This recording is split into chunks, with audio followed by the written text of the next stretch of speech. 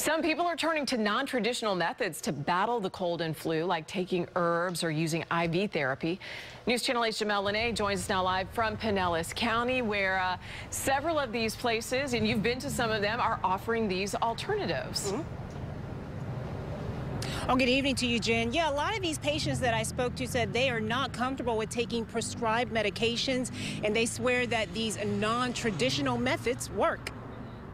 Karina Bacallier prefers chicken soup to battle the cold and flu, but not the kind you eat. I just try to do a maintenance at least once a month, but I try to come in every couple weeks to get the IV done. She's been coming to see Dr. Les Cole at Vital Solutions for IV therapy for the last 2 years. She hasn't had a cold since. Dr. Cole says this cold and flu season has brought more patients in looking for an alternative over medicine. He says IV therapy helps with the early stages of a cold.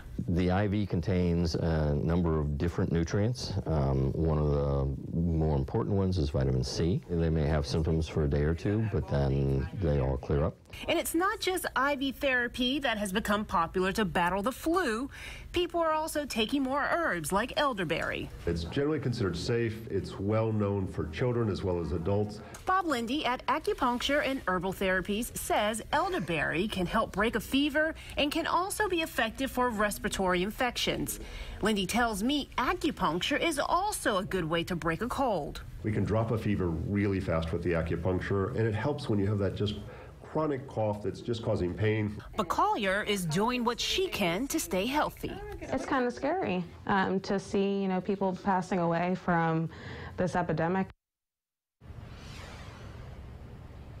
And while Cole and Lindy, they tell me both these treatments are popular, even if though you have some type of symptoms that are more severe, they will advise that you do get a prescription instead of trying these non-traditional methods. Jen?